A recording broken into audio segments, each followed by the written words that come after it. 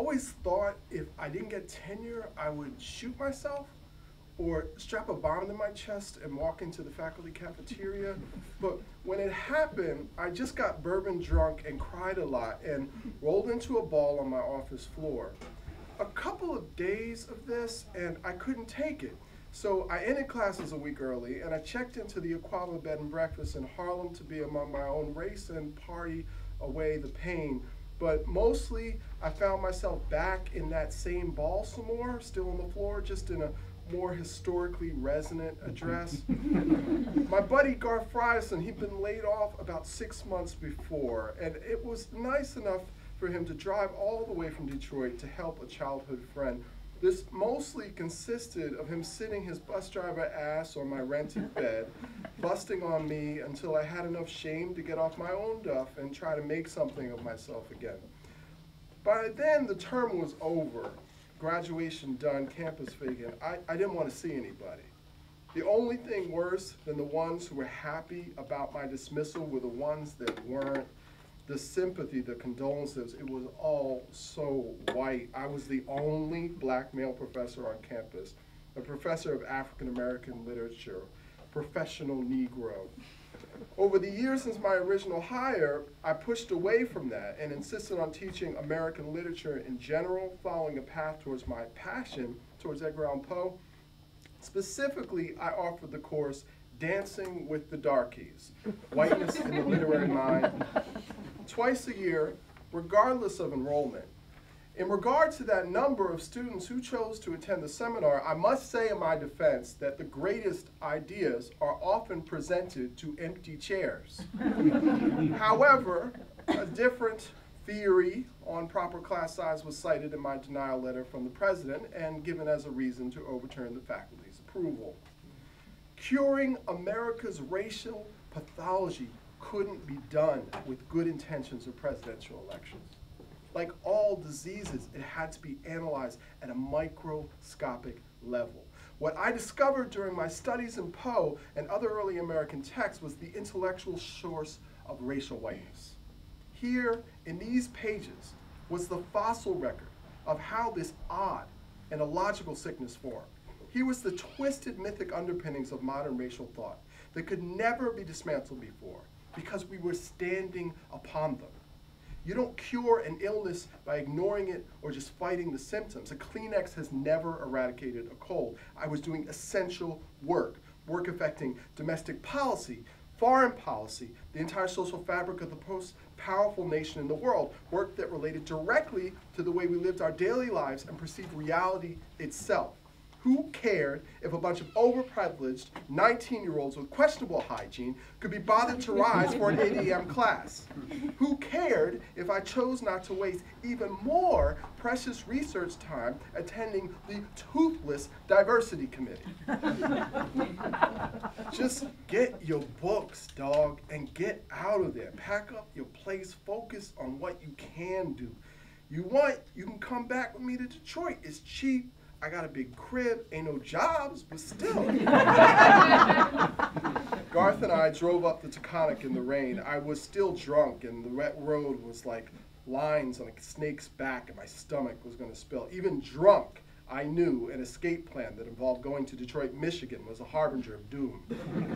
Garth Frierson was my boy from when we were boys, from when I lived in a basement apartment in Philly, and he lived over the laundromat next door.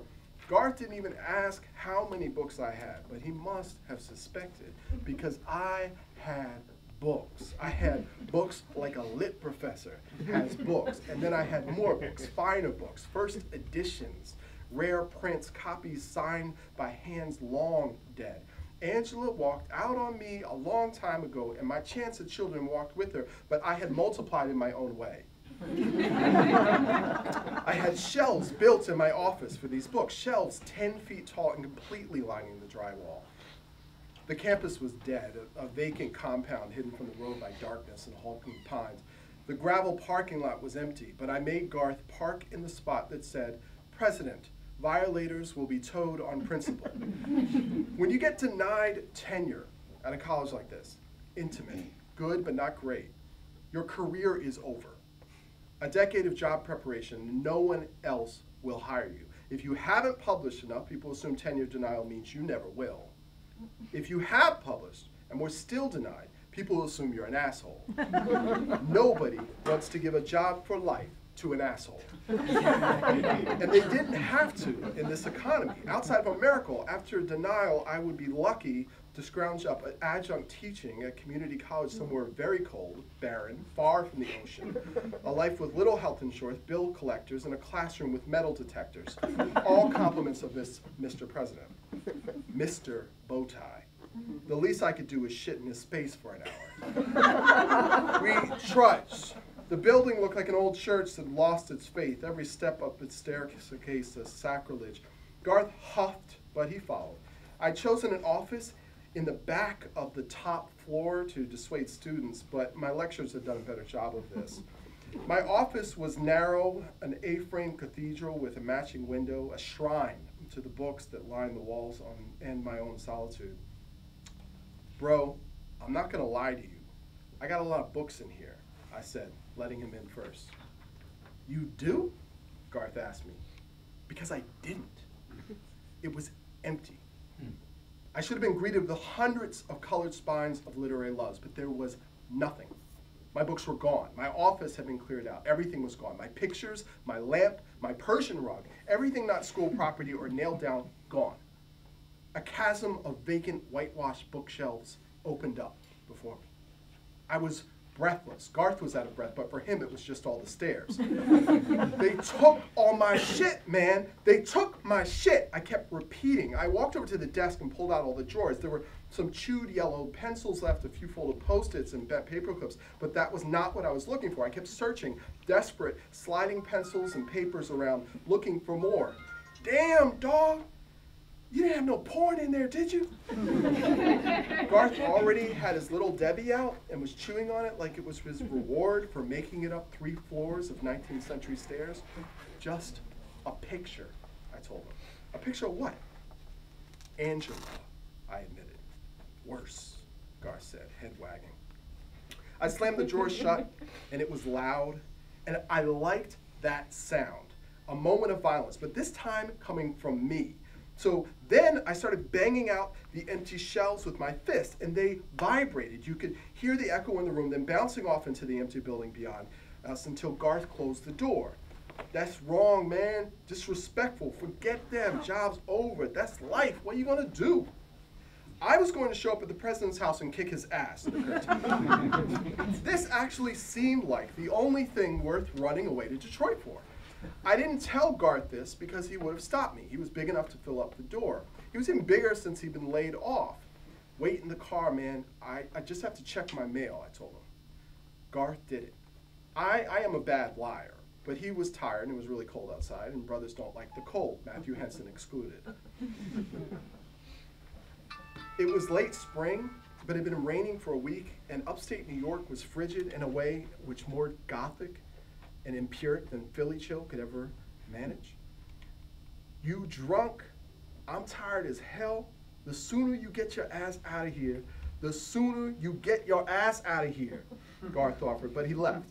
So then I walked over to the president's house to punch him and maybe kick him a few times. In my head, I was getting gangsta, which I've always felt showed greater intent than getting gangster, and that it expresses a willful unlawfulness even upon its own linguistic representation. I was going to show him how we do where I'm from. Go straight Philly on him. And I knew all about that because although I had never actually punched someone in the face before, as a child, I myself had been on the receiving end of the act several times, and I was a quick study. The president's house was at the other end of the campus, but it was a small liberal arts campus. An empty space, dorms, and building, deserted solar street lamps popping on and off just for me. While I was walking, stroking my anger, thinking of all the work I'd done and all that security I was now being denied, I came to the administration building and I saw that there was a light on downstairs in the back in the president's office. No one just left interior lights on. The environmental footprint was too massive, the cost too high, and with every attack, the prices went higher. So he was in there. The outside door opened, and I knew he was in there. And then there was this overwhelming emotion. It was not rage or anger. It was something even more illicit, unwanted. It was hope. Here we were, two men, alone, society vacated, and now just two men and a problem, one that somehow, in my stupor, seemed workable. There was a guy down the hall, a romanticist, who had been denied tenure 10 years ago, approved by the faculty committee, just as I was, only to be shot down by the same president in the same manner. And he had, in his grief, approached this all-powerful boss man and had repented all of his sins, real and imagined, and was granted a permanent teaching gig. It made sense, too. For as Frederick Douglass's narrative tells us, that it's more valuable to a master to have a morally broken slave than to have a confident one. The romanticist story had always seemed humiliating to me before this moment, but suddenly it became inspirational. At the present story, I paused, prepared myself for what could simply be the final test before I overcame my troubles. I took a deep breath to prepare myself for the performance of dignified groveling. Then I heard the music coming from inside. And what I saw scared me. It took me out of my confidence, my momentum. What do you make of a Jew sitting in the dark listening to Wagner in this day and age? I can think of no more call to the end of the world than the one I was looking at. Random violence on the news had become background noise to me at this point, but the scene genuinely scared my ass. Still in his bow tie and tweed jacket at this time of the night, it was disgusting. He hit his keyboard quickly, and suddenly the sound became Mahler, but I knew. I knew what I'd heard. As the sound cleansed the room, the bald man just looked at me, drink in hand. As drunk as I was, I could still smell the sweet sting of alcohol hanging in the air. My shit! It came out. It lacked the eloquence of a planned rebuttal, but he understood. Packed by movers, delivered to your listed residence, a thank you, really, for your service. Thank you. He said that last bit as if I should be saying that to him. But still, it robbed me of a bit of my momentum. I had been surviving on righteous indignation and self-pity for weeks, and I realized once the supply seemed threatened. But then I remembered I'd been canned, and my fuel line kicked in once more. It's because I refused to be on the diversity committee? I demanded. I was loud. The halls were empty. The echo enhanced my argument. Well, that certainly would have, he began, but seeing I was hearing every word, already planning my deposition for my discrimination lawsuit, he stopped himself. Your file was examined as a whole. You were hired to teach African American literature, not just American literature. You fought that. Simple. So you want the black guy to just teach black books to white kids. We have a large literature faculty. They can handle the majority of literature. You were retained to pervade the minority perspective. I see nothing wrong with that. He shrugged, poured a second drink in a glass, and pushed it forward to me with the base of his bottle. You have academics going off the farm all the time. Yates scholars who end up following their way to Proust. You have a film professor who was hired as a German linguist. A Guggenheim, a Fulbright, and a Rhodes Scholar. Mr. James, you have accomplished no such honor or distinction. I do not mean that as an insult, just an unfortunate reality. A big part of me hurt a lot hearing this said aloud, in a big way. I blushed, and as pale as I was, I blushed possibly as no black man had done before me. Staring at him, I settled myself looking at his tie, his bastard tie. Look at it. That bow tie was hypnotizing. Usually men of power use useless fabric tied around their necks, but this was smaller and tied at a different angle. No big phallic thing for this guy. No, it was even worse. It was, look at me. I have an itty-bitty microphallic tie around my neck. And still I have all the power. Please, listen to me, I pleaded.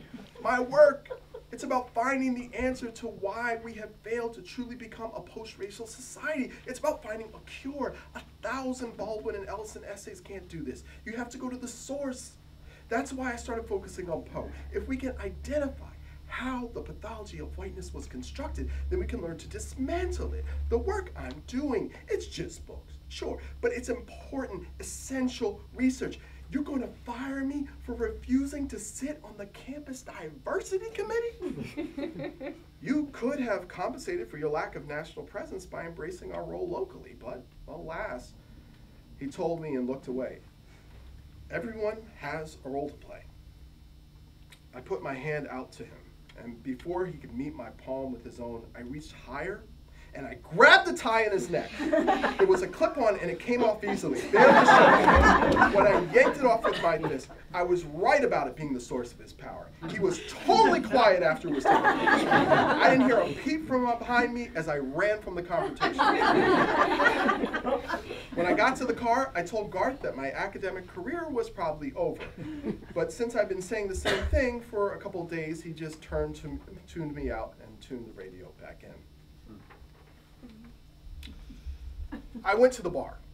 Garth was tired from driving, so stayed back.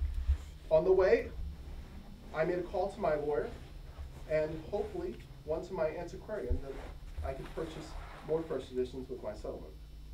There was one bar in town, and there was a black guy sitting in it. And this I took as a divine miracle, maybe even another sign of my impending turn of fortune. It was a town of only 1,163, just 8 miles north of campus. Aside from a handful of students during term, there were no black people in the area. In the summer tourism months, on occasion, you could spot a black woman with her white partner passing through, but often these visitors were particularly disinclined to co-ethnic bonding. This brother wasn't, though. When I walked in, he looked up and smiled at me like he knew me, and I gave him the nigga nod, and he gave me right back. So I knew we were cool. I sat down next to him. Mosaic Johnson, hip-hop theorist. Of course he was an academic. Of course I was. There was no other reason for two obviously educated black men to be there. And it was obvious, even of him, dressed as he was in his carefully selected baggy jeans, hat to the side, and other matching oversized pop culture juvenilia. But he was a professor of music, so allowances could be made for styling. Chris James, Americanist. And our fists bumped in blackademic bliss. Mr. Johnson was a younger man than I in both years and manner, dressed like he was straight out of Compton, but clearly straight out of a postdoc instead. Just arrived in town to start teaching the following term, coming in the summer because his lease in Chicago was up, and this was his future. Eager, earnest. Through drunken eyes, I looked at Mosaic Johnson, and I saw myself there. I saw myself showing up in this town, seeing it as a foreign territory I was hopeful to invade. 21 years of academic training, culminating in permanent entrenchment on the business side of the classroom. Theory finally turned into the practice, a practice of yapping about theory. Just like me, I wept for this bastard. Don't join the diversity. I told him when the third round hit. We've been talking a while, for a minute, mostly bemoaning the history of Dutch slavery in the area, but he hung with me. A squat dude whose only thinness was his mustache. Mosaic seemed to roll a bit away from me when I said this, but I leaned in closer because he needed to hear it. These historically white institutions, they get that one black professor, they put him on something they call the diversity committee. Don't let them put you there. It's a slave hold. They'll fight you. They really want you on the diversity committee because if there aren't any minorities on the committee isn't diverse. Man, in my work, I deal with the ghetto, the real shit, you know? Reality, he told me, motioning around the room with a silver-ringed hand as if our present setting was a mere computer simulation. I'm not trying to run from the folks. I want to be on that committee. I'm a fighter. I want to be on that committee to bring the fight here. The hand in the air formed into a fist. I looked around the room at the 20 or so white liberals taking him in on the sly. They loved it. They loved that fist. If I was still here tomorrow, they would come up to me and ask me why I never raised the black power fist like the new guy. Undaunted, I continued. No, you don't. And I'll tell you why. The diversity committee has one primary purpose: so that the school can say it has a diversity committee. They need that for when students get upset about race issues or general ethnic stuff. It allows the faculty and administration to point to it and go, everything's going to be fine. We have formed a committee. People find that very relaxing. It's sort of like if you had a fire, and instead of putting it out, you formed a fire committee. But none of the ideas that come out of all that committing have ever been implemented. Nothing the committee has suggested in 30 years has ever been funded. It is a gerbil wheel meant to keep that nigger boy running. Ellison, he smiled. You know, Chris Janes, I've read some of your early work, your Ellison theory. That had to beat. Why don't you bring it like that no more? He asked me. And I glowed at this. Old musicians asked to play their classical songs. They must get this feeling. You're tired of it, sure, but at least somebody cares. I thanked him, told him how I've developed, how I've been drawn toward 19th century fiction, Edgar Allan Poe. As I'm getting up to hit the John, right as I'm turning away, Mosaic Johnson says, man, nobody cares about the Poe thing. And I laughed back at him and told him thanks for getting my pain in moments like this, and then I went off to pissing. In the can, standing in front of the urinal, I was still for the moment. It felt like it was the first time I was truly still since this whole disaster had started. Even when I was pulled into a ball on the floor, I was rocking and reeling internally. But this bathroom, this empty bathroom, it was like a temple, utterly serene. And within that silence, clarity came to me. I started thinking about my past and my new friend, and I started thinking about everything he had said, all of his responses. And I was surprised to find a previously undetected negative tone there. Not in his words, but in the little performances of his demeanor, his last statement being irrefutable proof of this. You're not in the music department, are you?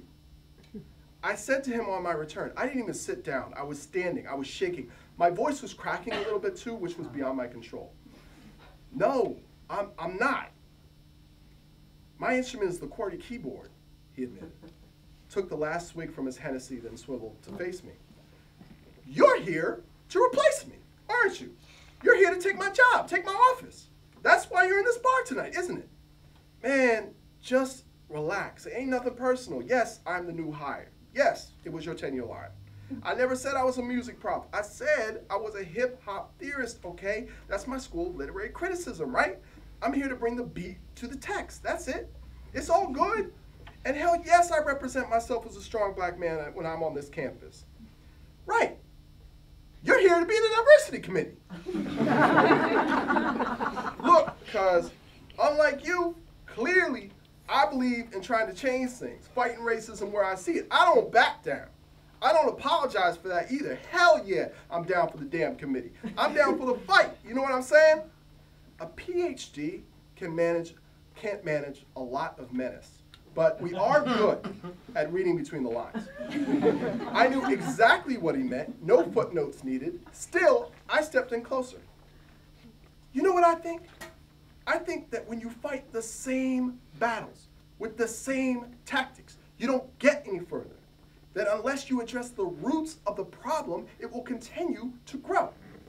This was fairly eloquent for me, given that it was off the cuff. No peer reviewer rewrites. And I was proud that I had thought of it there, and not later in the spirit of the stairs. It was the arrogance that brought on by this success that made me pause 2 steps into my exit, turn, and continue. And white folks here know that, and they like it that way.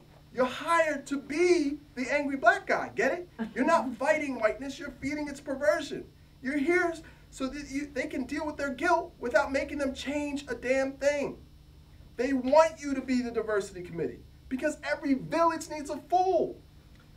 Still, I felt I was sticking to my thesis closely, not diverting off into too much bullshit. If Mosaic Johnson kept his mushy buttocks on the stool instead of getting in my face, then it would have been a decent closer. Oh, I get it. I get it now. Why you love Poe? You two share one big thing in common. Neither one of you is a damn bit relevant anymore. This college can really use you, I returned, preparing myself to hoof it. Every good zoo needs a gorilla. It was an inflammatory statement. I lit that shit on fire, too, just to watch it work. Even I was offended, to tell you the truth. And that's why I chose that level of toxic phraseology to hit him. He hit me back, though. First in the gut, and then when I went down on the floor and several other places. Mosaic Johnson could definitely bring the beat. To me personally, he brought the beat down. Not to be confused with the downbeat. Poe doesn't matter, he said as he pummeled. And I respected him for that, though. He guessed correctly his weak suburban mini-mall kung fu punches might not be enough to hurt me. Tika-lily! I laughed as the crowd pulled Mosaic Johnson from my body. Tika-lily! Thank you.